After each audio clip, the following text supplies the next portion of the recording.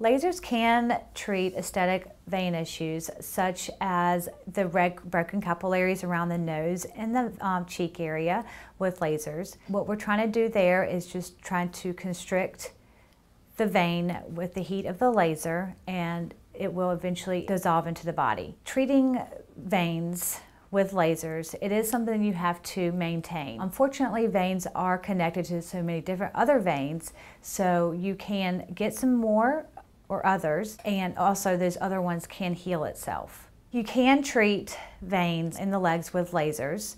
It is something that you have to maintain throughout the year. We also offer sclerotherapy, which is a saline injection that can also help improve the leg veins. You can do laser and injections that give you the maximum results to help improve the veins in the legs.